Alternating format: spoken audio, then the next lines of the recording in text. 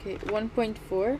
Today we're going to be doing 1.4, which is dichotomous keys or simple keys. So construct and use simple dichotomous keys based on easy identifiable features. So it basically, dichotomous keys, you have to choose between an option. So over here, the option is like, is it unicellular? If the question is it unicellular? Yes. If it is unicellular, then there are two other options, such as protoctus and prokaryote. If it's not unicellular, then you ask another question. So it's just basically asking options and options. So does it have a nuclear membrane? If yes, it's this. If no, it's that.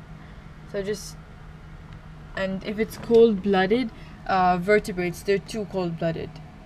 No, actually, they're three cold-blooded, and they're two warm-blooded.